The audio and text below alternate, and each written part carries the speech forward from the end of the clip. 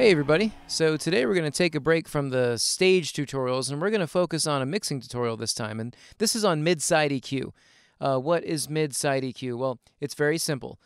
Mid and side are two different aspects of your song. Mid basically means all the mono signal, when both of the speakers are doing exactly the same thing at the same time. The side information is stereo information, or what one speaker is doing that's different than the other, okay? So what I have here is I have what I would consider a relatively crappy mix. And we're going to use mid-side EQ to clean this mix up. Let's go ahead and listen to what it sounds like.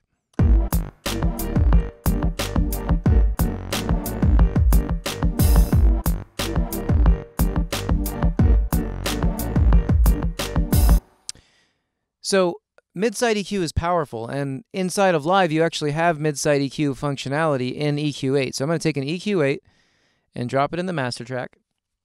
Now, it might not be immediately obvious, but the way you access the mid-side processing is you go down to this mode area, you click on this drop-down menu, and you get L/R, which is for equalizing left and right channel, and then you get mid-side, okay?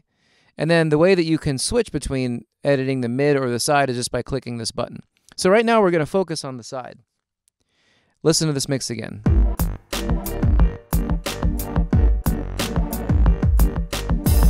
So this mix is going to suffer from a common problem that I hear in venues a lot, especially with younger, new producers that don't really know how to prepare their music for the live show. What's going to happen is this choir pad right here, this guy,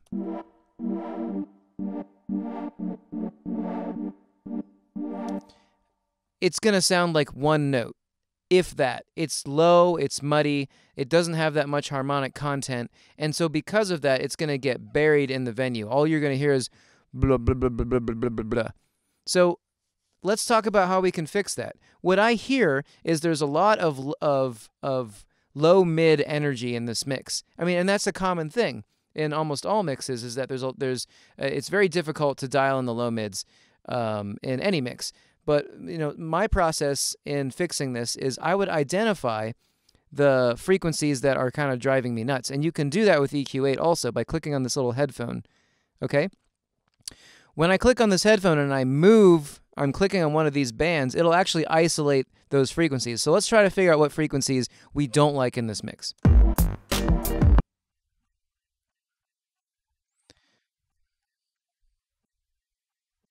There we go. Right around 200 is what I don't like. That's that mud, that stereo mud, because we're working with the side channel, remember, we're working with just the stereo information, that mud in the mix. So listen to what happens when I remove a really drastic amount of this, about 7 decibels.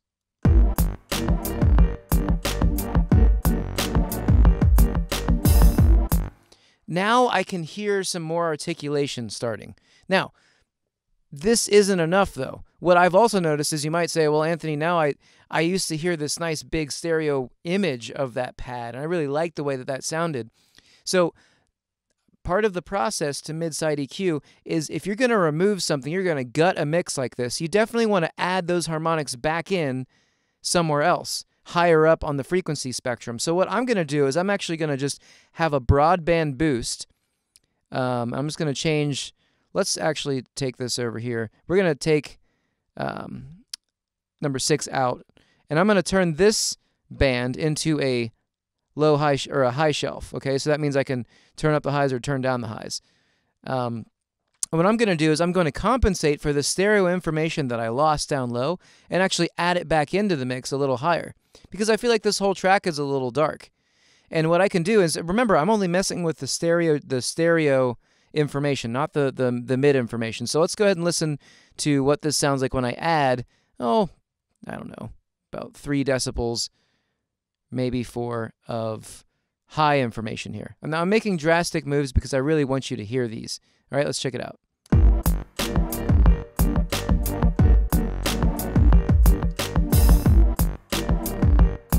So right away, man, I really hear everything just kind of pop out at me. I can hear the articulation. There's more depth to the mix. Let's go ahead and A/B this.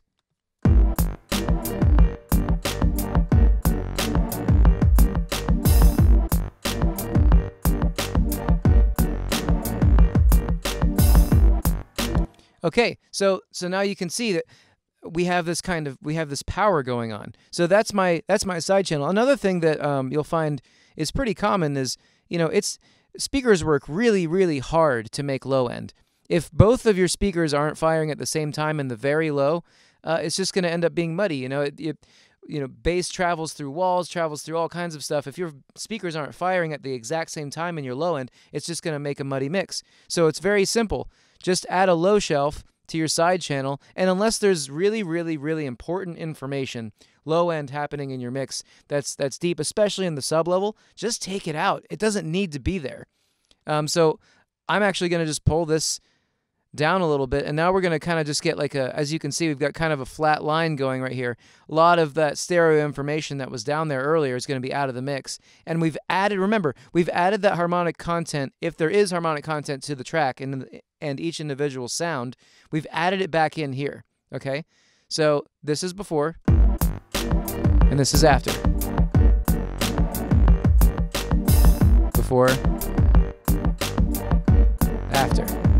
Okay, and now let's take it a step further. What I can also do is in the mid channel, I can mess with the mid channel and not the side channel. So let's listen to some of the things. Something that I've noticed is that the drums are totally monaural.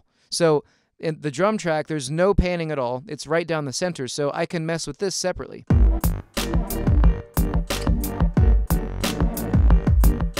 So I actually want some of that 200 hertz, just a little bit, just a little boost there, give me a little more meat. That sounds cool. Another thing I could do is I could add some of that crystalline air around, I don't know, let's say 13 and change. I'm gonna just add the Q and just make this kind of like one of those. I'm gonna turn this back into a bell curve, and I'm just gonna add a little bit of brightness here. And remember, I'm using my headphones so I can just find that section. Where's that air at?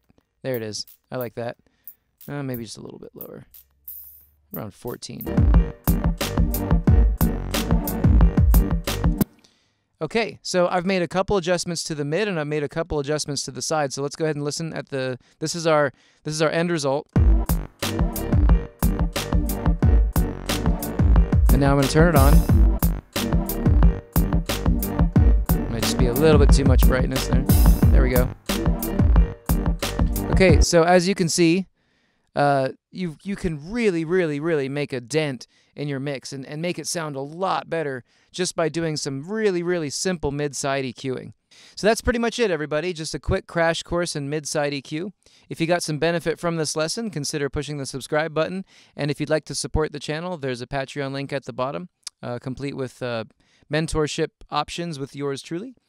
But anyway, much love to everybody, and enjoy the rest of your evening. Thank you.